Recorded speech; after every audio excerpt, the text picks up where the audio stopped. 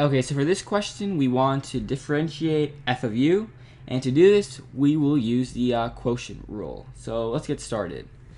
F of u derivative will equal the bottom term, 1 plus u squared, times the derivative of the top term, so negative 2u minus the top term, so 1 minus u squared, times the derivative of the bottom term, so 2u. And this whole thing will be divided by the bottom term squared, so 1 plus u squared.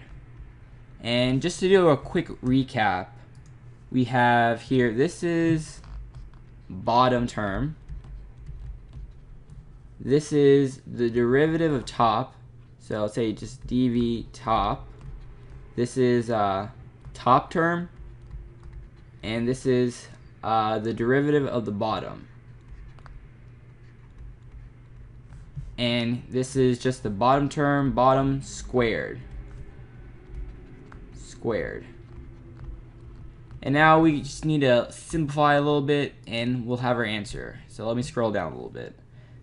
So we're going to get 1 times negative 2u will leave us with negative 2u.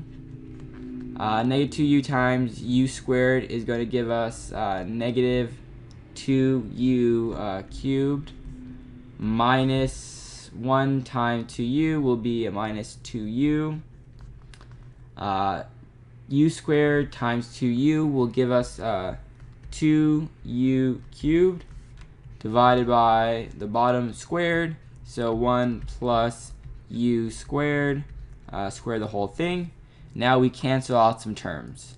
So this term will cancel out with this, and we will finally be left off with, so the derivative of f of u will equal negative 4u divided by, let me scroll down a little bit,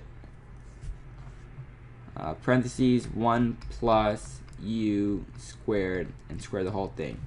And this will be our final answer. And that's it.